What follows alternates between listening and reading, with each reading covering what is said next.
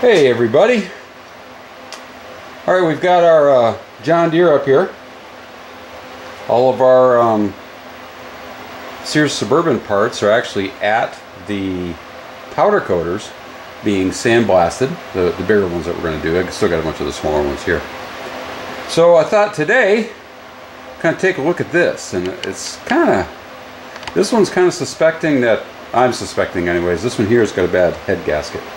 Kind of acting that way. It's building up a lot of pressure in the crankcase.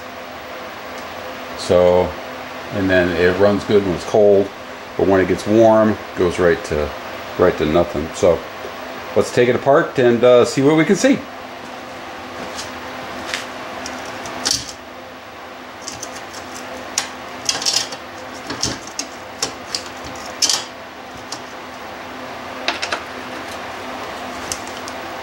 Kind of snowing out today.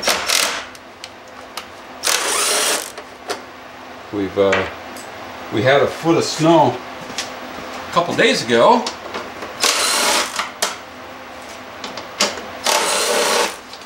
and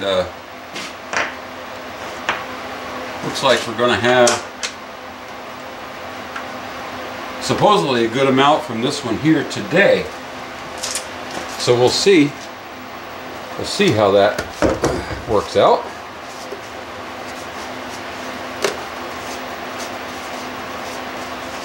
Starting to pile up out there. We had some rain and pretty much lost all of it, but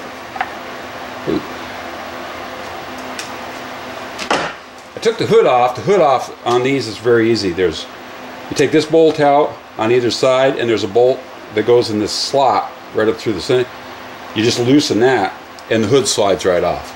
So that's a pretty straightforward, easy thing to just take that off and get it out of your way.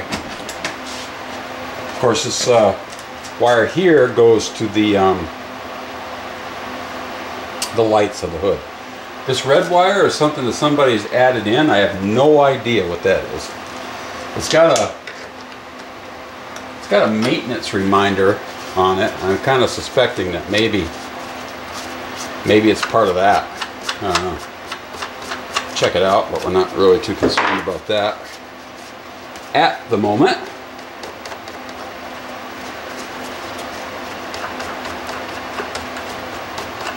So yeah, we should have some of the parts back for our Sears project in a week or two. So that's okay. We can wait for that. It'll be a lot easier than scrubbing all that stuff, I think.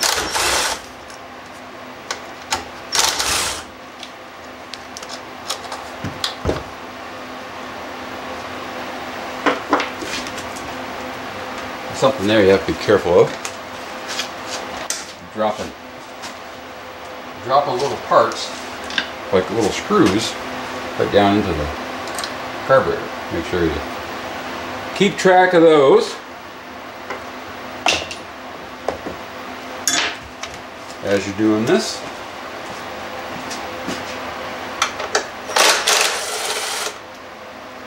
You gotta take all these covers off. Go too awful far.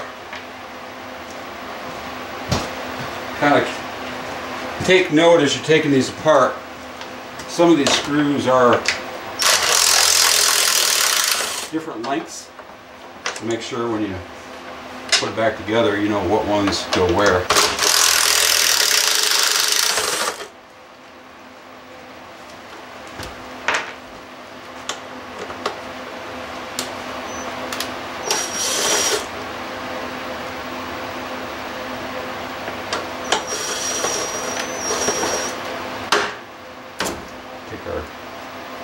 Little rectifier off the side here. Just lay that aside.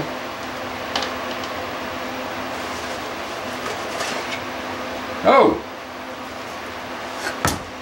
Okay, Okay, so that right there is the #1 reason that head gaskets do go bad in these things, because as you can see, we've had some friends in here, and that will make it impossible for this engine to cool correctly. So it's kind of common, and if you have one of these machines that sits around a lot, it's something I would say, you know, once or twice a season, if you have any suspicions or something like that, it's a good thing to take a check on, because it can ruin your whole day. And those things get all clogged up like that because you get no air whatsoever with the cylinders. But pretty common, I've seen it before. So, not super surprised, I guess. I'll have to clean all that out. See the sugars that we got one broken off bolt here. Get all of our, I like to keep all my little screws and bolts together with the part that they held on.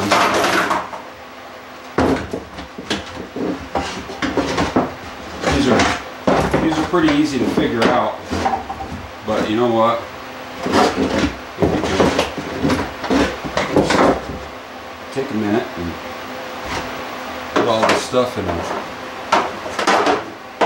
a logical place, you don't have to go back and figure it out. Figure it out after. Just save some aggravation. So we're going to need to take this exhaust shield off.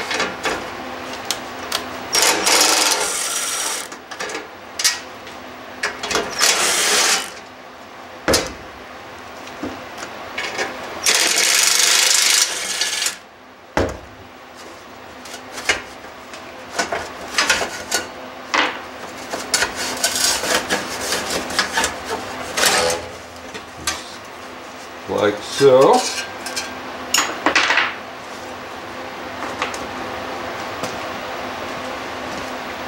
A lot of stuff in here.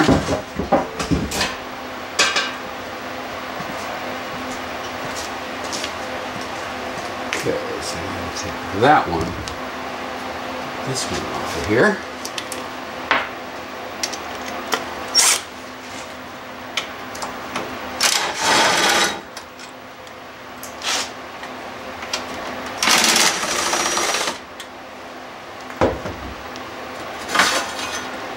Slide it out of our way.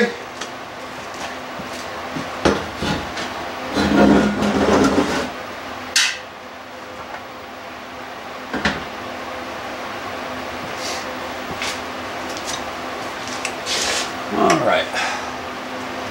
I think, seeing that we're going to have to do a little repair there for a shield, let's maybe take that muffler.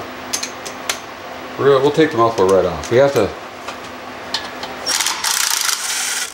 disconnect it from the bottom of the cylinder anyways right here, so we might as well just take it right off out of our way. There's my thought. Okay, so there's that. Now,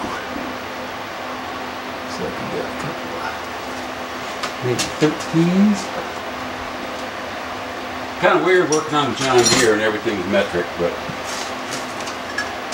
such is the way of the world that we live in today.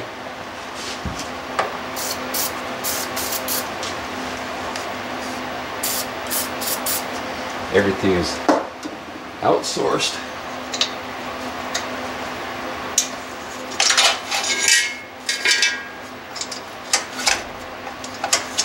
Other countries,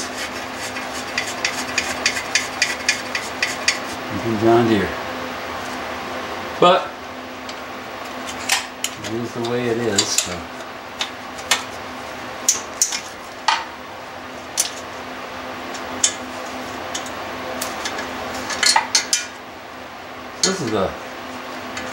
this is a nice snowy day project.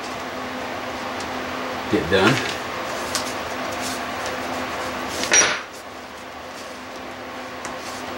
Get it apart. Anyways, and see what we can see. We need to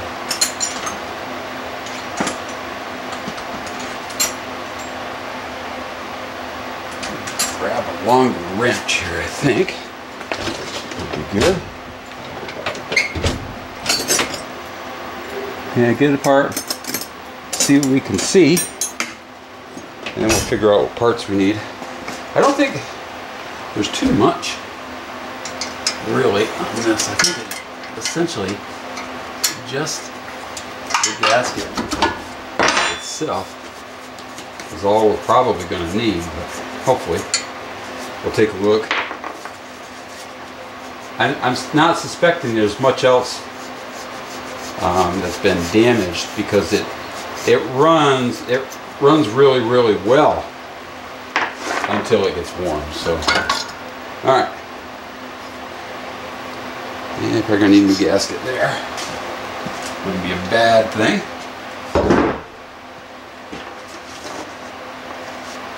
Okay.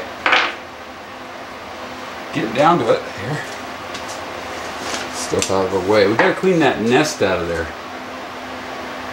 And of course, I very cleverly took the vacuum inside.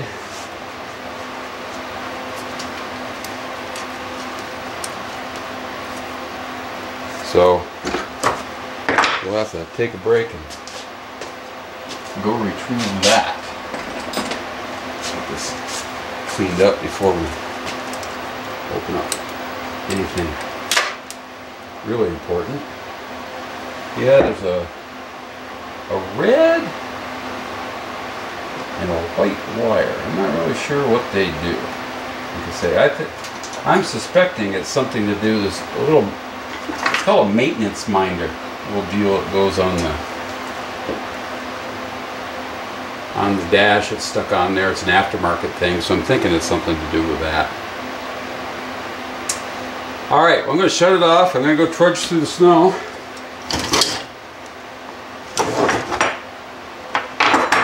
And see what I can come up with for a vacuum. And we'll get this off of here.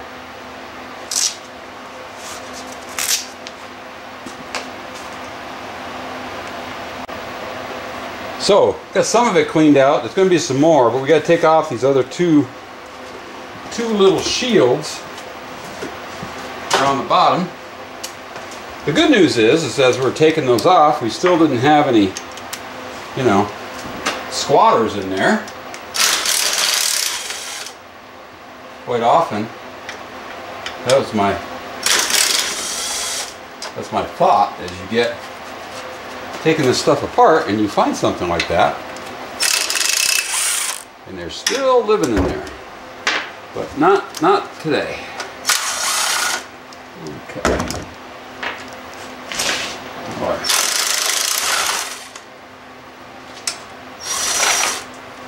Okay. Screws off.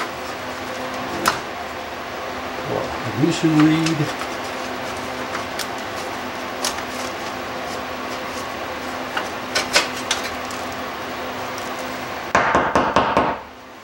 More junk. More junk. Oh wow. Yeah, all the fins in here are packed right up pretty tight with it. They are. That's alright. Take a couple more minutes and I'll do some more cleaning. Be right back. Well, there, it should definitely run cooler as far as airflow now. Got a lot of that cleaned out of there. So that's, like I say, it's a very common thing. And if you have, you know, any suspicions that you have anything like that, you really need to keep an eye on it, because they will do stuff like that incredibly fast. Incredibly fast. I think what they do a lot of times is when you bring your tractor in, you know, after it's been outside,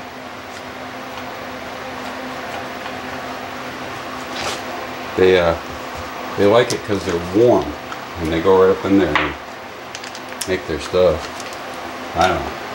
Either way.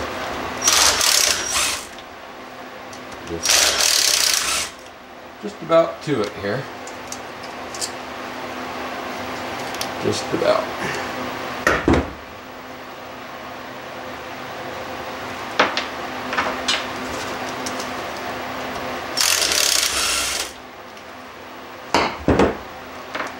Look at all our stuff.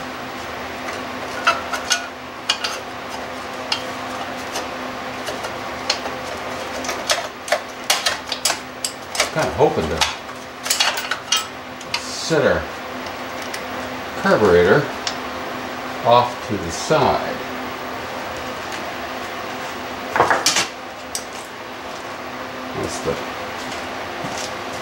That's the easiest way, I think. But you have to take more apart. You have to take more apart. That's all. Take the line out the fuel pump over here. Maybe we can just take the whole thing out of our way.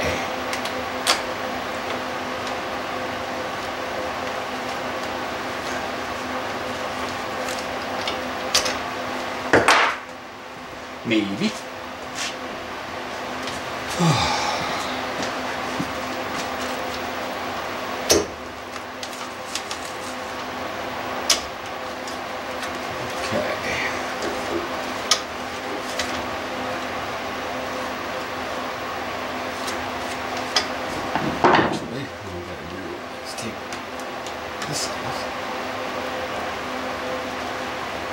Maybe take our coil right out of the way. Our fuel line's pretty free. That out of the way. And just set that right down there. How's that? Now, take apart all this stuff. Another gasket there that we're going to need because that's in pieces. And believe it or not, look, more mouse stuff. Hold your ears for a sec.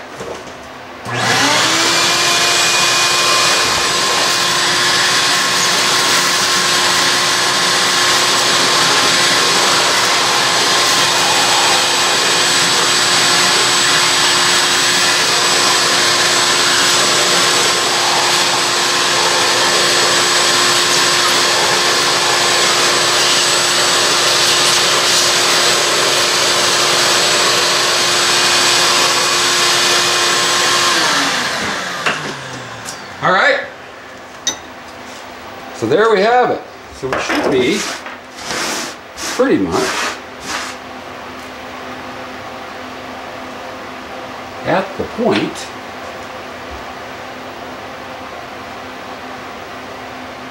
of being able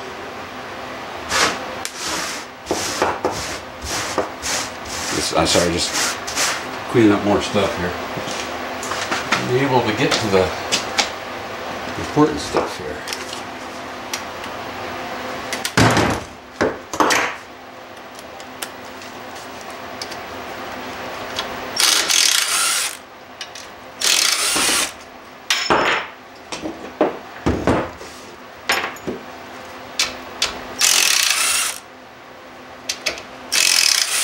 Take our valve cover off.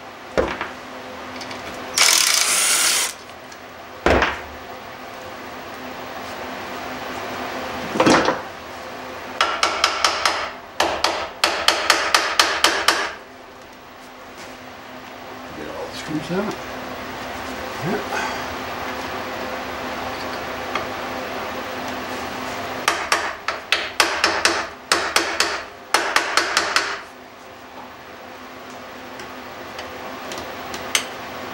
That was looser.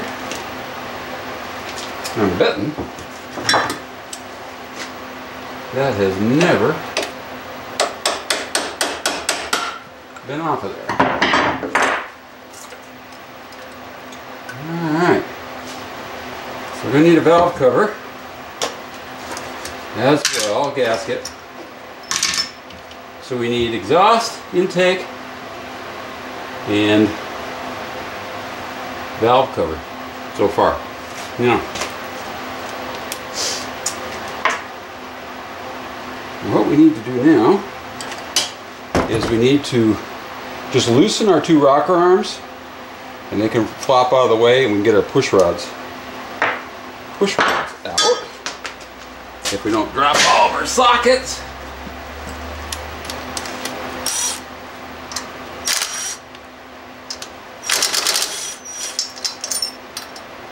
So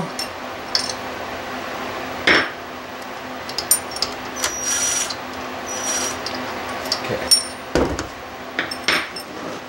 and we will leave those right there. And now, my friends, time to take our head off. I don't know if we're going to be able to do it with this, or we'll have to do something a little bit more substantial to at least bust them loose. Let's see real quick. Some more 13s maybe? Why, yes they are. That's not going to work.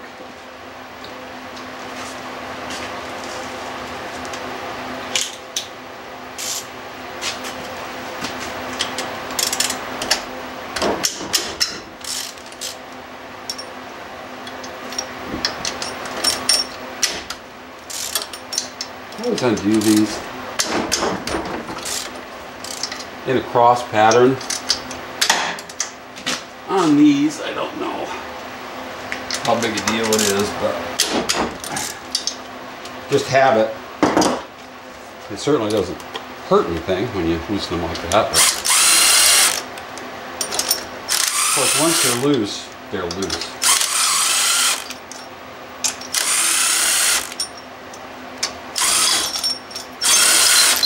Okay. Now, what do we got to remember? Okay. This one here with a spacer and that washer goes down here. We'll put that there. This one goes just above it. Put that there. This one over here. This one over here. And this one down there. Okay. That's it. That's all. Okay.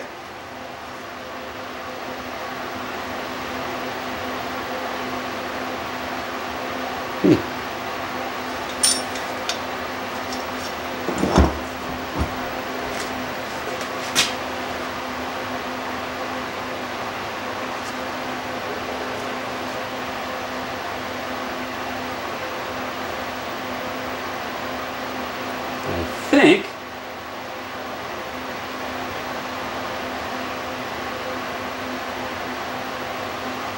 let's see, that goes just like that.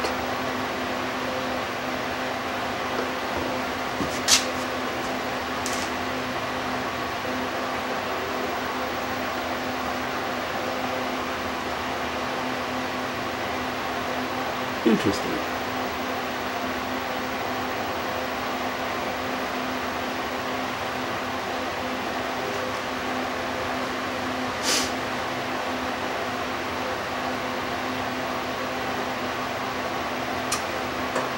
See anything super obvious? Let me point out a couple things. I do see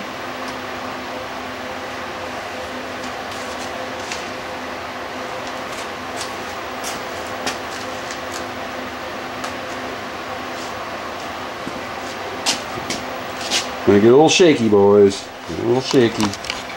And girls. Okay. Alright. So as we come over, you'll notice On here, it's clean right in a couple of these areas, but there doesn't seem to be, well, I'm sorry, it's clean and clean, but there doesn't seem to be any connecting marks. But if we come down and we look at our cylinder head, as you can see right here is a different story. It is, and it's like trapped. And then our gasket, which would go like so, on the back side, doesn't look horrible, but we clearly have something right there. Huh. Sometimes it's just not a perfect, can say what is what, but we'll go with the symptoms. And we'll get some gaskets for it. Put it back together. Everything else doesn't look bad. I mean, it's clearly been passing some oil through it.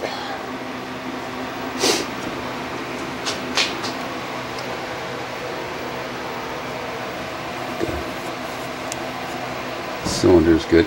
This thing actually, like I say, before it would get up to temperature and start messing up, it ran pretty well. So I guess we'll see what's what. Probably should go through our carburetor while we have it apart.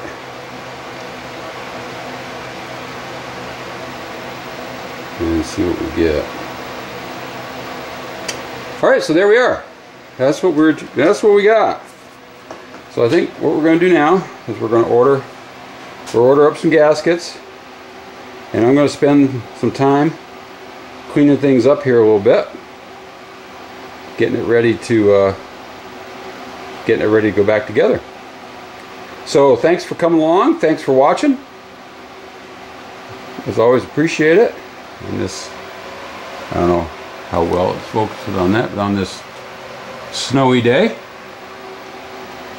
And I guess that's about it. So until the next time that we meet, as always, thanks for watching. Take it easy.